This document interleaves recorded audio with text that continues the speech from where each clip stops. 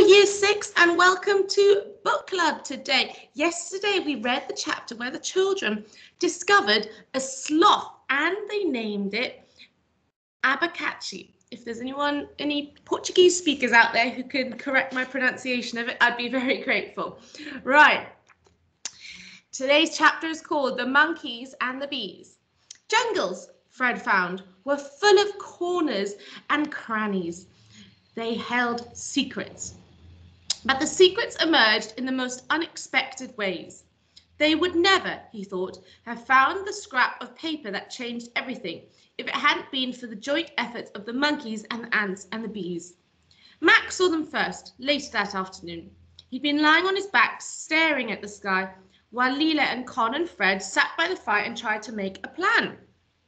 The problem was, despite being told very firmly to stay put, Max kept trying to explore. And he was a small 5-year-old in a very large jungle. How sure are you that the raft will hold? Asked Leela. Fred considered. The raft was wide and strong, and the vines were wrapped so thickly to secure it that the raft was more green than brown. It looked like a rectangle of floating cricket pitch. But, he thought, the pilot had presumably been just as certain about the plane. Medium sure, he saw Con's face. High medium.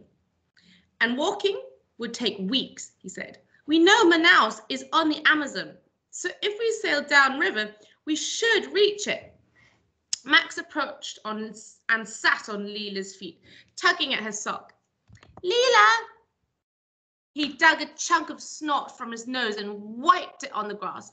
Except we don't know if Manaus is upriver or downriver from here, said Con. So we have a 50-50% chance of death. Leela, said Max, listen to me. But there's a 50% chance of life, said Fred. Con smirked and he resisted the urge to flick Max's snot at her. Can you hear yourself? She said. Do you know how insane that sounds? Leela, Max tugged harder at her sock. Did you see?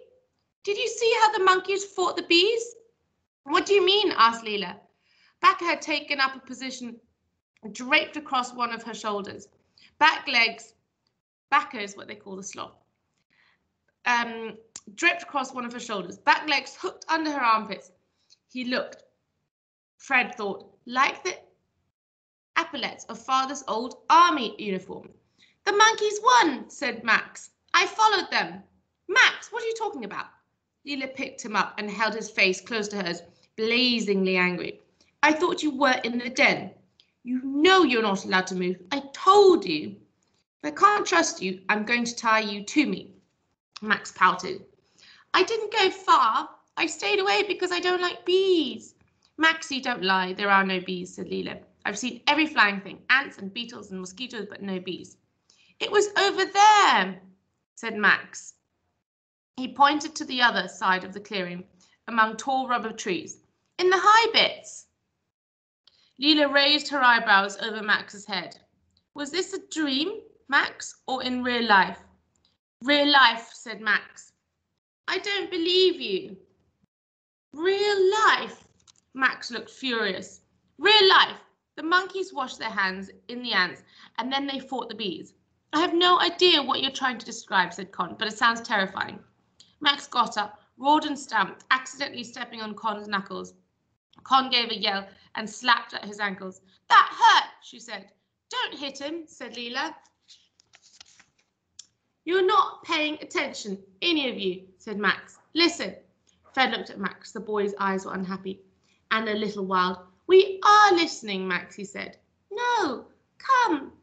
Max took hold of Con's hand and pulled her up and towards the trees, his small feet thumping determinedly into the earth. Con looked surprised, but let herself be led, jogging beside him. She didn't comment on the state of Max's hand, which was sticky with unknown substances. Fred and Leela ran after them. There, said Max. They were there.